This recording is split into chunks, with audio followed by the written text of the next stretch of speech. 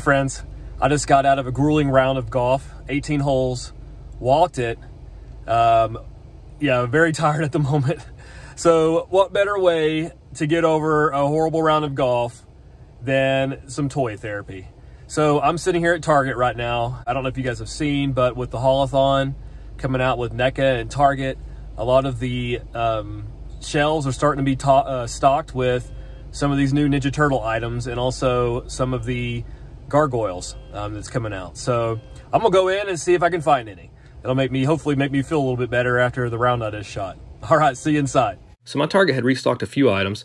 Funko-wise, the best thing was this Masters of the Universe glow-in-the-dark Evil Lyn Funko Pop and an awesome t-shirt from Target Con, which I'll show off later. We have these Ninja Turtle Funko shirt sets, which aren't selling anytime soon, as well as these Funko art pieces here that I'll scan over here in a second, which I'm not a huge fan of either.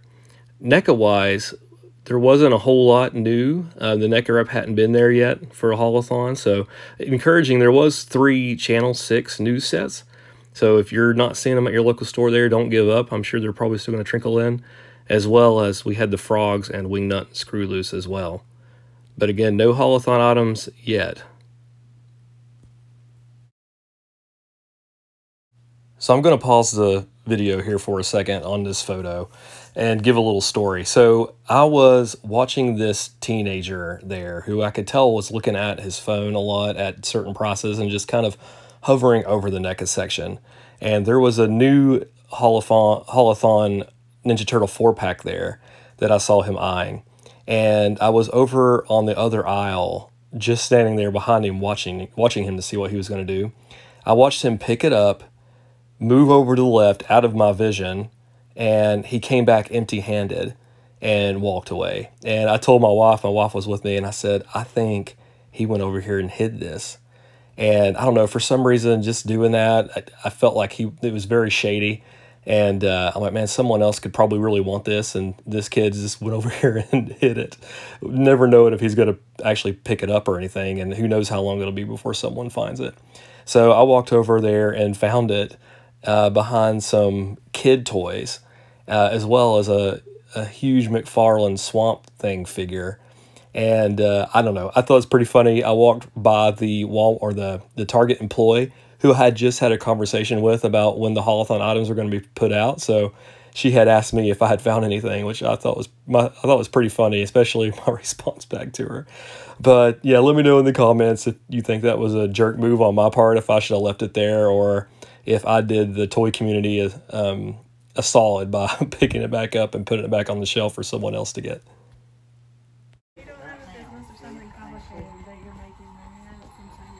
Excuse me.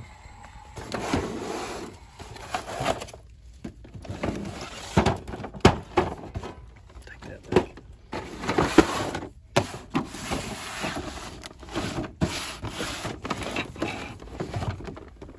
Here, I'll get it. This case of how this You put 2 of them back here. Did you find something? No. I saw somebody hide this over there, so I'm putting it back for you.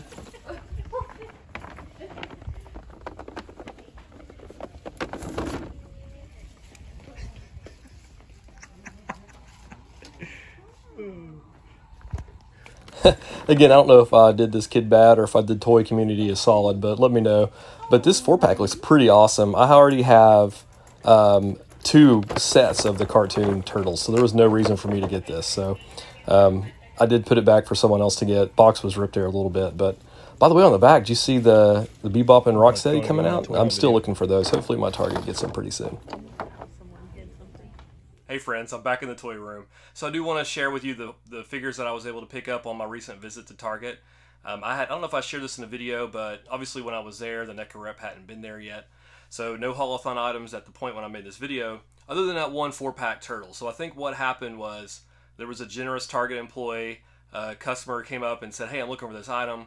Target employee went out and brought back that one item for them to look at, and they just didn't want to buy it, so they left it on the shelf because there was literally nothing else there. So I made sure to go back and check like at least once a day for the next 4 or 5 days until I finally found a fully stocked shelf of all the Haulathon items. So I was able to get everything I wanted from Wave 1.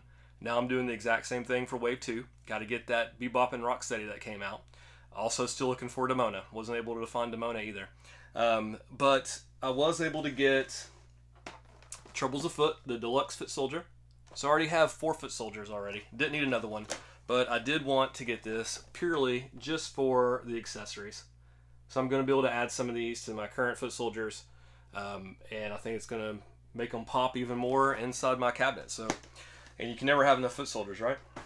The next 2 things I got are some awesome glow-in-the-dark figures, which I'm going to be able to turn off my light here in a second and show you up against the black light what they look like. But first is the glow-in-the-dark Muckman. But this guy, I'm going to do a detailed unboxing for this, but it's almost identical from what I can tell so far from the one that already came out that I have, other than it being glow-in-the-dark, which I love glow-in-the-dark stuff. This doesn't really look much like, other than shape. I mean, I don't know, were there VHSs called Sewer Heroes series? Let me know in the comments. I may have moved on to Power Rangers by that point, with Turtles. I watched Turtles for the first 4 or 5 seasons regularly, but then at some point in the mid-90s I shifted over to the Power Rangers, so I don't remember Sewer Heroes series. Let me know. And then the second glow-in-the-dark thing was this Masters of the Universe, which I shared on the video. They did have that, which is a Evil Lyn Funko Pop glow-in-the-dark, but that wasn't what I wanted it for. I wanted it for this awesome shirt that says Evil Warriors of Snake Mountain. So I'm going to stand up and just show you this shirt. It's one of the coolest shirts I think I own now. What I love about these Funko Pop shirts too is they don't look like, they're not kitty. They don't look like Funko Pops to me. It just looks any other cool shirt that you're going to get from a Masters of the Universe shirt. And this has all the main villains on it. I can't wait to wear this out. It's got some of my favorite colors. Purple is my favorite color. So, big Donatello fan, obviously, with my logo. I mean, I love purple. And, yeah, I love this shirt so much. But, okay, so next, let's wrap up the video by showing you what these figures look like in the dark up against the black light. Alright, so I'm going to show Evil Lyn off. Actually, let's show them both off. So, I've not even hit Muckman with a black light yet. You can already see it coming through a little bit. Let's save that guy for the end. So, Evil Lyn, with these black lights, what I've found, you gotta... They're fairly cheap, by the way. I was able to go to Harbor Freight today and get this one for like $8. So, if you have any glow-in-the-dark figures, getting a black light is a must. You can't just expect it to glow that well without the black light. So let's let it sit here for a few seconds, get her glowing really good. Alright, see what it looks like. Wow. That's pretty good for a blacklight pop figure. I'm excited about that. Yeah, I'm glad to have that in my collection. Alright, let's move on to Muckman. So what's cool about this is the box glows also. Hold on, let me move Evil Lyn out of the way. Don't want to knock her over. Alright, so let's put some black light up against the box itself, see what it looks like. Whoa. Now that's cool. Good job, NECA. That's an awesome way to do the box there, to make it unique with glow-in-the-dark aspect. Okay, let's see what inside. Old Muckman. Alright.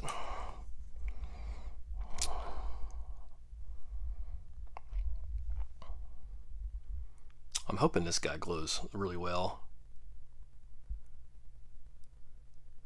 I mean, go back and watch my glow-in-the-dark blacklight video that I have. It's pretty early on in my YouTube journey, so just scroll up and you'll be able to find it. But I go over a tutorial of what to do with blacklight figures and how to make them look really good.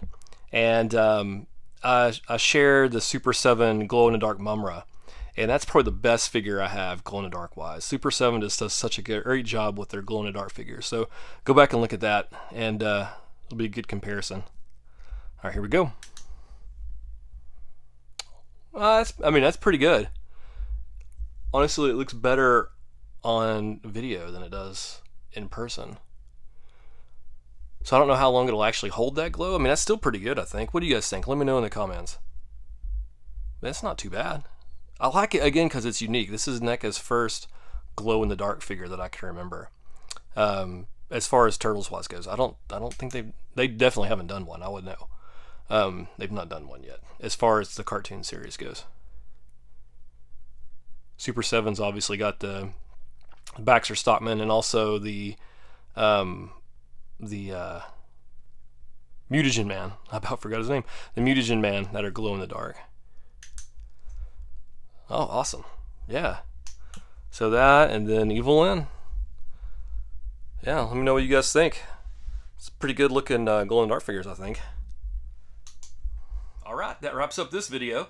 I'll probably have a few more, I think, for hopefully Haulathon Part 2. Hopefully I don't strike out there. Also, this past weekend I went to a local toy show, so I did record that, so I'll be posting that soon.